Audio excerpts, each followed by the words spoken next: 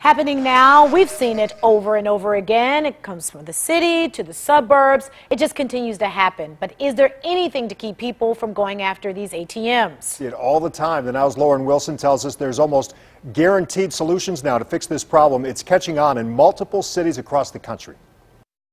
These are the solution, and cities with similar crime issues have made it mandatory for store owners to have them. But here in Cleveland, it's not even on council's radar.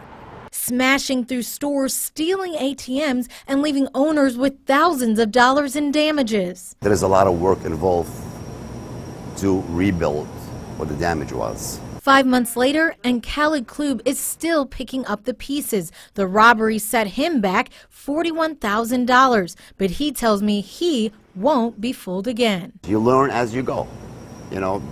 Experience, that's what the experience is. I'm doing everything in my power to secure the store more. You don't want to give up right away. Before he puts the ATM in the back of the store this time, he's installing these bollards or barriers right in front of the store. It's a 2-for-1 with these things. If you put up barriers to keep people from running into your ATM on purpose, you're also going to put up, these barriers are also going to stop people from accidentally driving into your store and hurting people. Rob Ryder has been tracking these crimes for years across the country. He says these stores are an ideal target, so protection is key.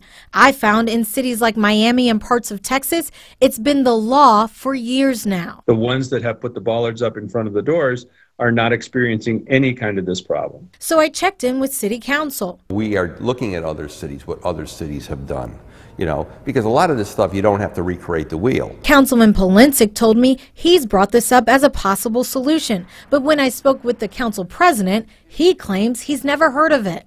Making other law isn't going to stop them or keep them safer. But now that he knows, will anything be done? I'm certainly open to it, but it's not something that is like current. There's no current ordinance before the council. While it might cost owners a couple $1,000s up front, Klub tells me it's all worth it. It's well worth it. Obviously, it should be a requirement in a store like that. Councilman Polincic told me he hopes to see something more concrete in place by late fall, but you have to wonder how plausible that could be when the rest of council is unaware of the issue. I also found state legislators are looking into the problem, focusing more on where the placement of these ATM machines should be. In Cleveland, for The Now, I'm Lauren Wilson.